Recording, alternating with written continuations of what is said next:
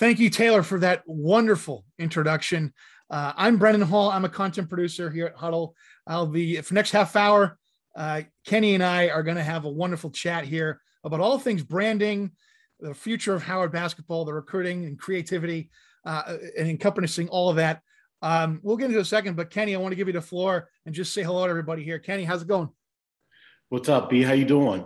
My name is Kenny Blakeney. I'm the head coach at Howard University.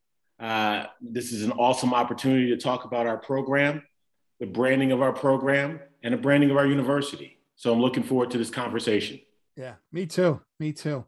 Howard has had a lot of buzz over the last year. I think a lot of people are excited about what this thing could become.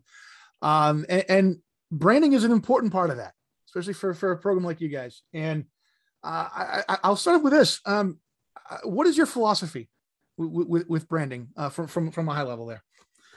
Yeah, I think you got to start with going back maybe about 14 years ago.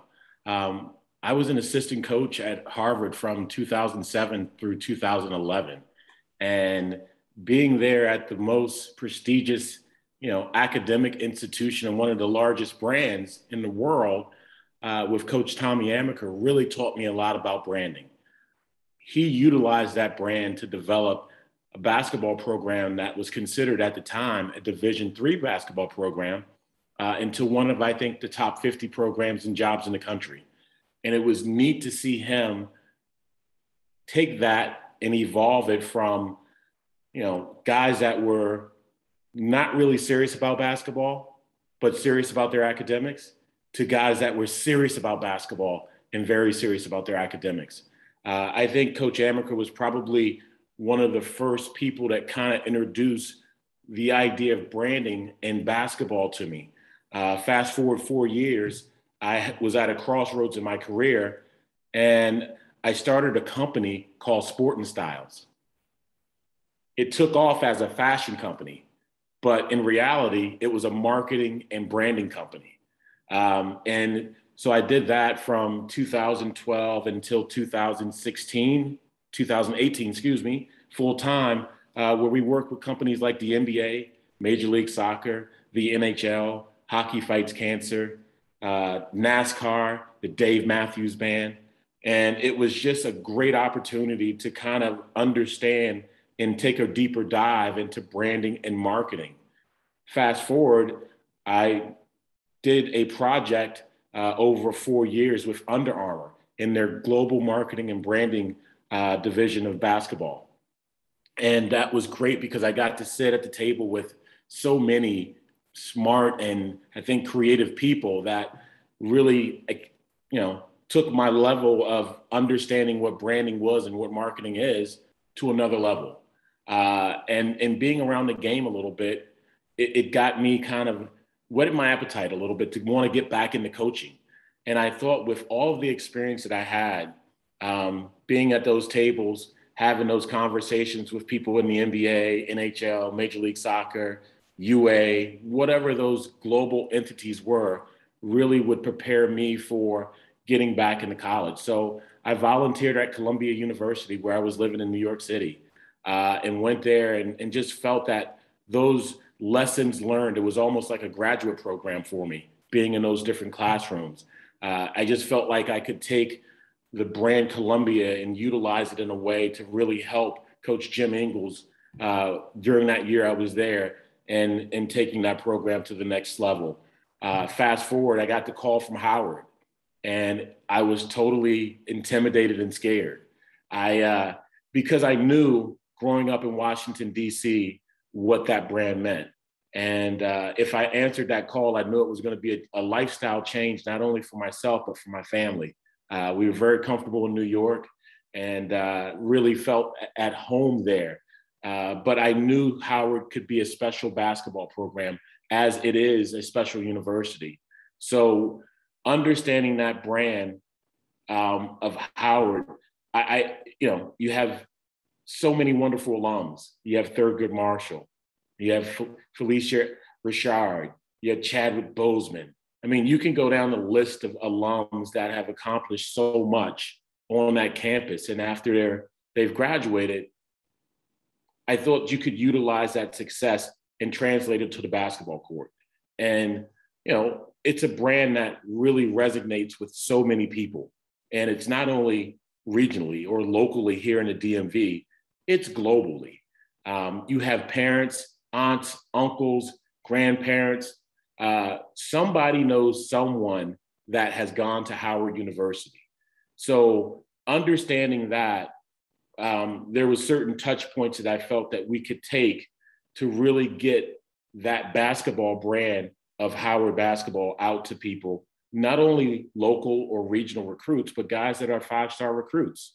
So we were started with a young man, Josh Christopher, and he's a top 15 recruit at the time in high school out of the LA area. His family was very familiar with with Howard University. It was a place that they wanted to see. It was a place that they were very excited to hear from. And they understood the power of the brand. When Josh, I think, committed to taking a visit to Howard, his tweets and his Instagram posts might have doubled from the popularity of him, but also pairing that with Howard University. What a unique kind of fit and feel that was. A young man that could go to any place in the country taking a look at Howard. So, it became not only a sports story, it became almost like a human interest in a news story. And Josh had a wonderful visit. He ended up going to Arizona State, drafted this year by the Houston Rockets. And I think he felt such a connection to the university. I just spoke to his dad last week. His dad gives me a call maybe once or twice a month just to check in. And he really feels still a part of Howard and wants to, know what we're doing. And then if there's anything that they can do out in the LA area or now in Houston, they're all in on that. Our second young man that we recruited, a 5-star gentleman, McCord Maker. McCord was a top 15 player out of California as well, originally from South Sudan. And we just positioned a marketing strategy around him that was about 125 pages, which was really neat. 125? 125 pages. Wow. And so in laying this out, we took him step by step of how we could position, separate, market his brand in a way that no other university that was recruiting them could do. His brand went from maybe 35,000 on Instagram to overnight, probably to about 95,000 people when he committed to us. He heard from people like, Grant Hill, King James, Spike Lee, the Vice President of the United States reached out. It was so unique of having a gentleman that was a 5-star, recruit commit and, enroll in a HBCU and then Howard University at that. It became a story that was, bigger than lives. It was a story that, we talked about it in the presentation, that it's not going to only be on ESPN or Bleacher Report or, whatever those sports kind of outlets are. This is going to be on Wall Street Journal. It's going to be in People Magazine. It's going to be on the Today Show. It's going to be on CNN. It becomes a story now that is a bigger, larger human interest news story than just a sports story. And to both of these guys' credit, they got it and they understood it. That's incredible. By the way, I think, imagine that, like, you're committing to a college and you get a message from the Vice President of the United States. Hey, welcome to Howard. I mean, it's got to make you feel like $1 million, doesn't it? Well, no doubt about it. And we talk about Howard being the Mecca, right? Right. It's one of those places where any and everything can be accomplished. You look at Dr. Charles Drew, you look at, like I said, Thurgood Marshall, Supreme Court Justice, Elijah Cummings, the wonderful work that he did for the great state of Maryland. You can go down a list of people that have done so much here. And we talk about how, being at Howard University, it's a place that you can become a global citizen. We have 175 embassies here. We're right down the street from the White House and the Capitol. So it takes a special and unique person. And I talk about, with our recruiting presentation, you got to have shoulders big enough to really understand and to make this commitment to our university. I can play for you. This is getting me fired up. No, Kenny, I do want to talk about this too. Changing gears a little bit. When we first talked yesterday, you mentioned about Jeremy Darlow. We're both fans of his books. I think for anyone watching today who wants to get into sports marketing, I think there's two Jeremy Darlow books that are essential reading. Brands Win Championships, and actually pulled this out, right? The Darlow Rules, which I know you've read. But you made a salient point that he alludes to in this book. I think this is Darlow Rule 9, actually. What we see is what you get. And it was relation to Dennis Rodman, right? Universally regarded as one of the greatest rebounders ever in the game, right? But not even top 20 in the all-time rebounding list in the NBA. So he says what we see is what you get, and the idea is the repetition of an idea from a variety of touch points and the importance of that. I guess this is all a good segue for me to lead you into talking about just the value of perception. And I think you laid out some of it already here, but I want to just dive a little bit more into that. Yeah, well, we talked about Rodman and how he's considered one of the greatest rebounders ever, and which he is, right? He dominated games with his defensive prowess and his rebounding energy and what he did there. But you look at him statistically, he's not even one of the top 20 greatest rebounders in the history of the game. But he dated Madonna. Global story, right? It transcended sports. It got over into pop culture, and people equated his talent, which was rebounding, to him being like this monster, great Wilt Chamberlain kind of rebounder. His time in Vegas, being in The Last Dance, his opportunities that he spent in WWE, his tattoos, his piercing, his hair. So he was really changing the game in terms of the branding angle at a time when, we weren't really talking about branding like this.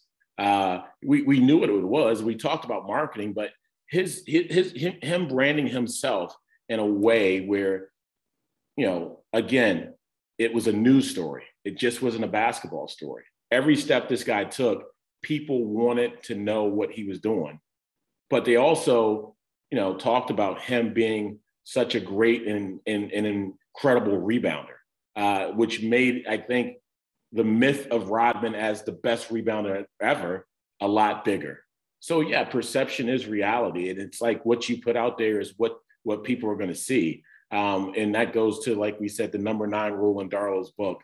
And Rodman, I think, encompassed that a whole lot. And we try to take this brand and utilize it in that way. We're considered a program that's probably a mid to low major program, right?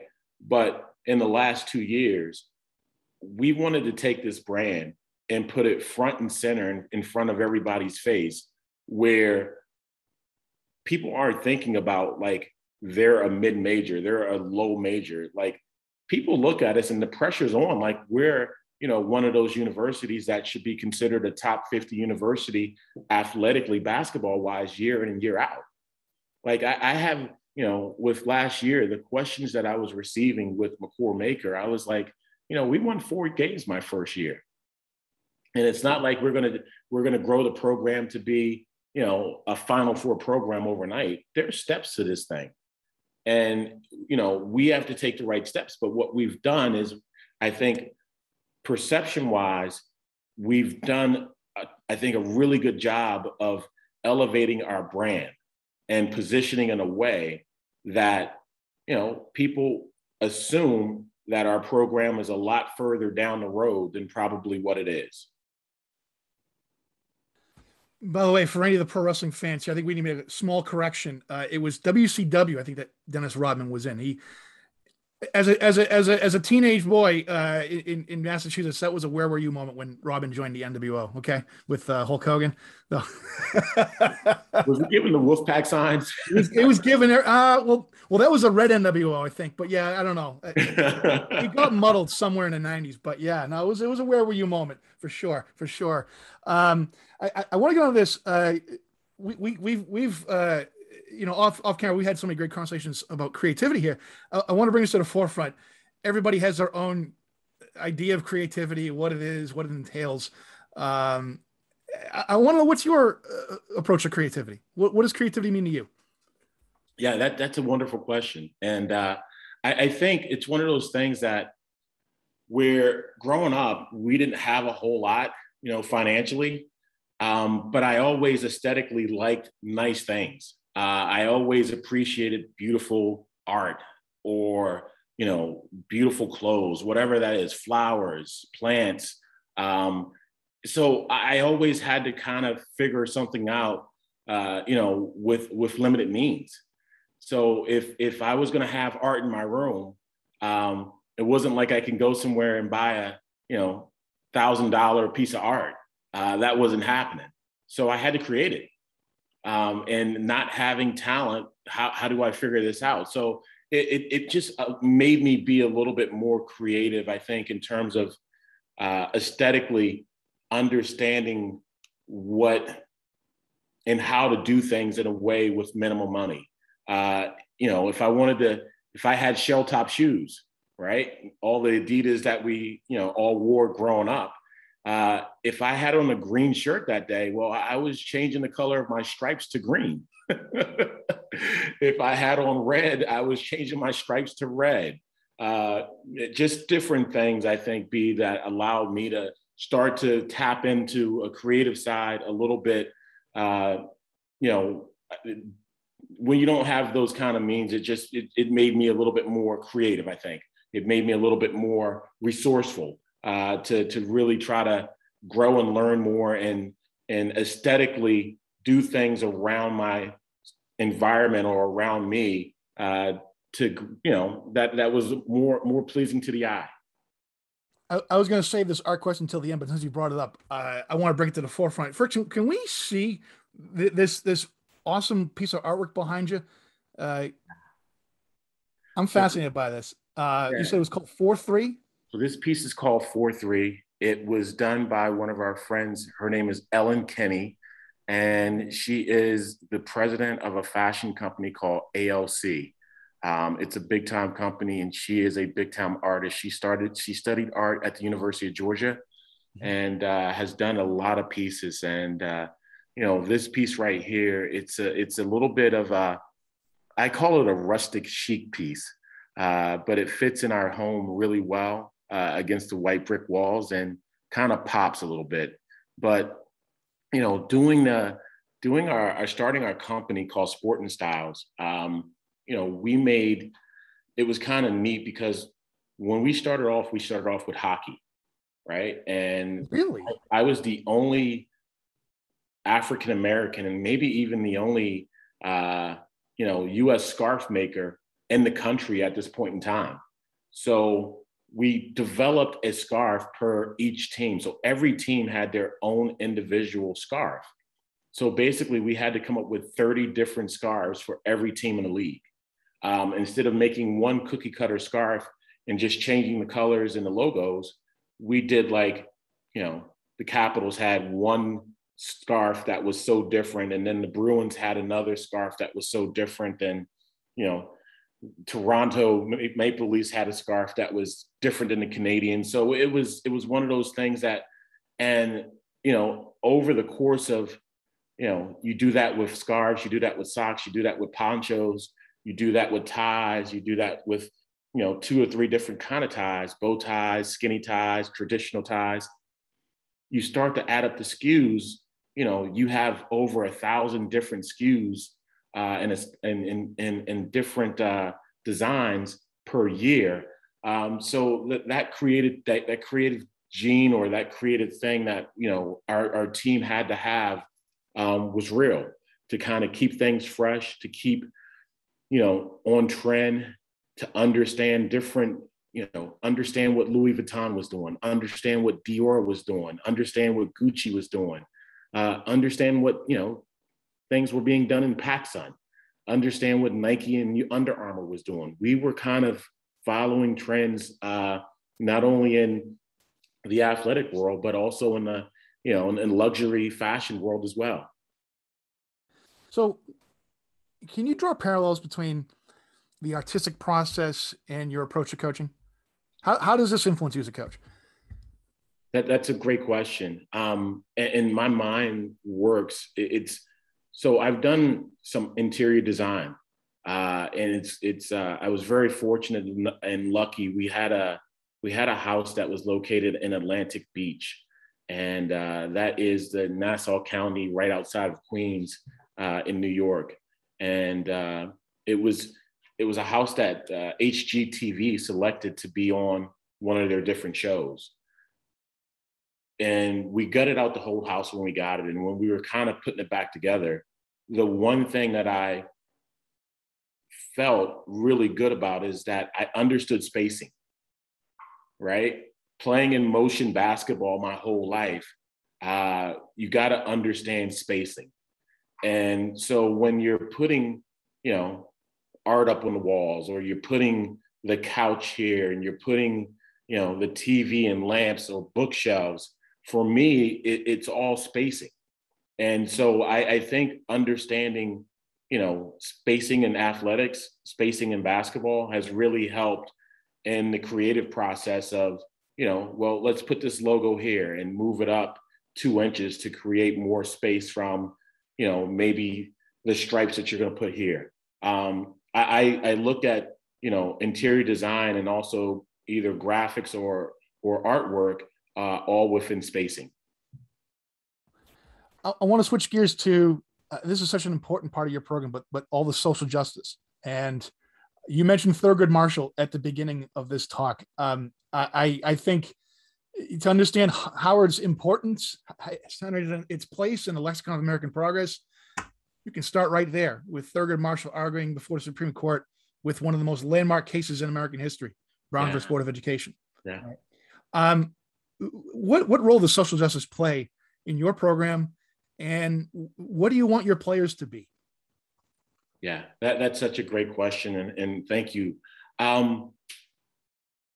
Over the last 2 years, our country has seen, a change. Some has been good and some hasn't been good. Our program has tried to participate in every step of the good and the bad.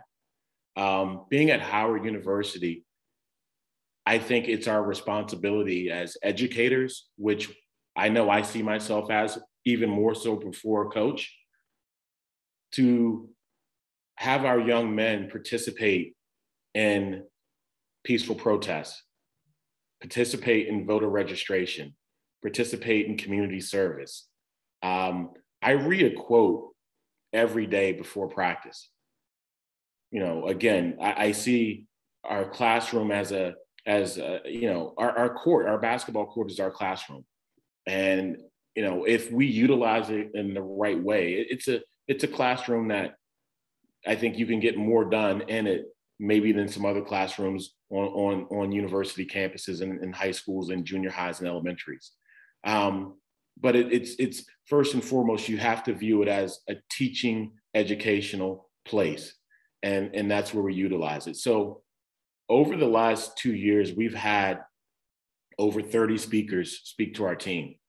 And they've talked about everything from social justice to George Floyd to, the impact on the election to voter registration.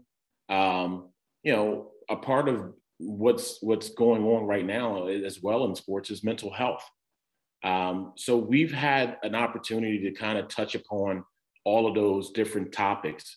And then our players have had an opportunity to kind of communicate with some of the most well thought out, leaders in their fields in the country, and either talk about those, debate them, or just have a greater understanding from somebody that has, so much more experience in those different lanes and channels. So, we did a voter registration program, which was great. We teamed up with When We All Vote, and was able to partner with Notre Dame on that to register as many people as we could to vote during the last national election. We raised money for students and teachers and people in the Howard community that got displaced because of COVID and their families. So we had a month-long virtual fundraiser where we, was able to do different things. We worked with a campus designer that does wonderful work at Heritage, Legacy, and Pride. We did a collaboration with him on some shorts and shirt combinations that money went to, the different organizations. We had a couple of local DJs. Our campus is famous for having, these DJs and producers and people in the entertainment lane. And we were lucky to have a couple of those people join us to do, some virtual parties where we're able to raise some money. So we were able to do that. And like I said, we had the speaker series, which lasted, we'd have 1 to 2 speakers a week, which was unbelievable. So it's very important to have that aspect of social justice, to communicate it, to talk about it.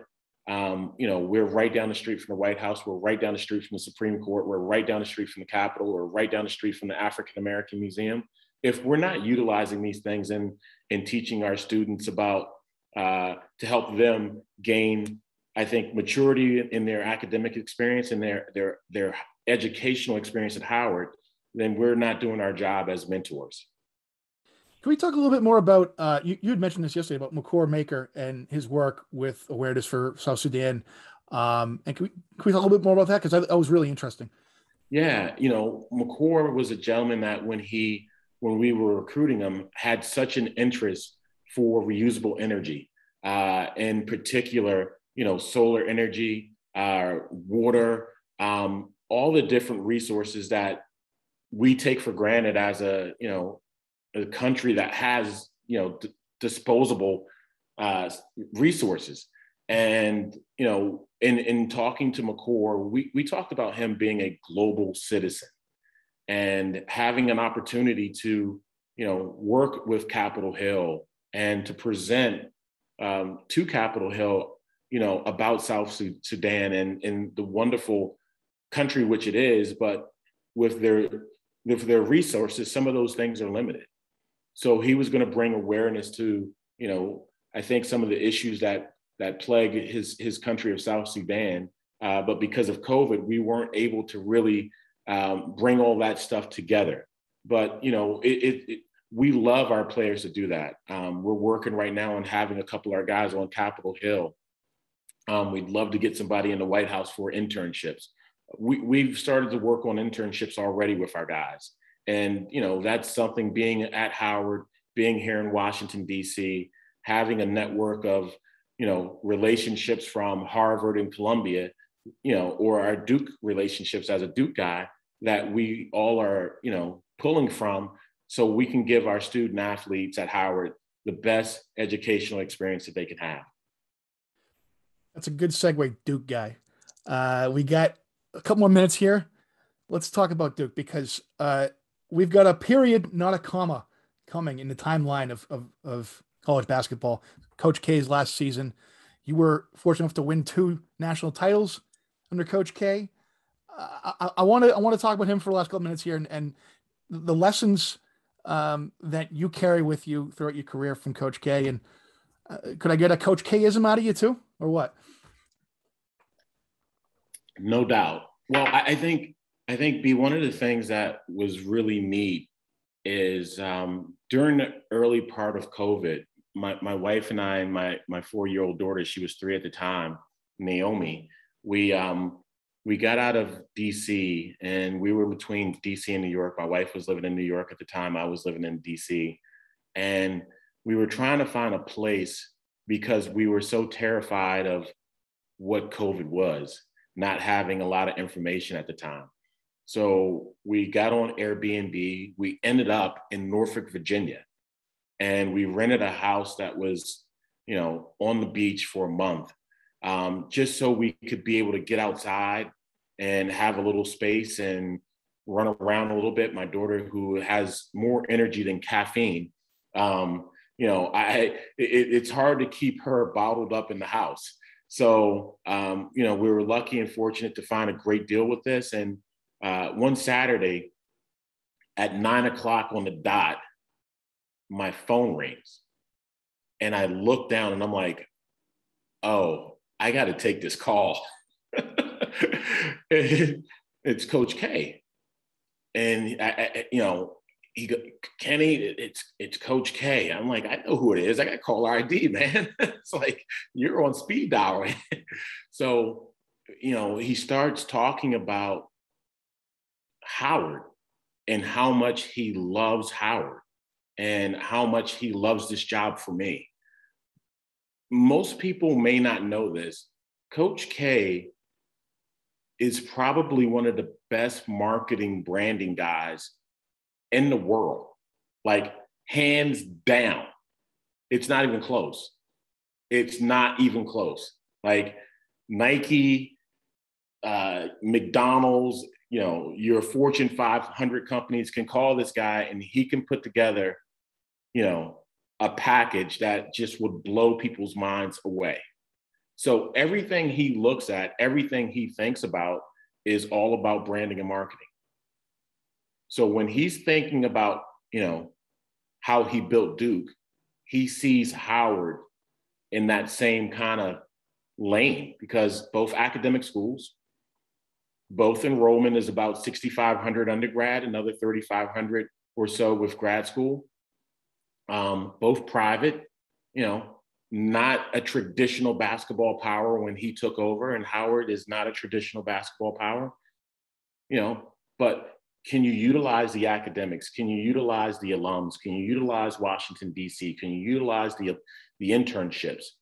All of these different things he talked about, and really building and developing Duke University's basketball program, for me to be able to do the same thing that he kind of has done at Duke. So we spent maybe, 45 minutes on the call that morning, and I was just blown away because I didn't know that side of him. I did know it, but not to the point where, he starts really just digging in and kind of layering the way that this thing should be built. And it was all about branding and marketing. I'm bummed that we only have a half hour here, Kenny, because I want this conversation going 3 more hours. But we're up on time. I think you won a lot of fans over today from people watching it. This has been an amazing conversation. Anything else you wanted to add here before we wrap up? No, I think, I'm so thrilled that I had this opportunity that Hudl has presented. It's been an honor. I'm a big fan. All of the different softwares and things that Hudl has on the market for us as basketball coaches and for high school students and other people in the game. It's just been awesome. So I'm thrilled to be here, doing this presentation for Hudl. Thank you so much. Hey, and thank you. And for all those watching, thank you for tuning in. We got a lot of excellent sessions the rest of the afternoon here, but thanks for watching. See you soon.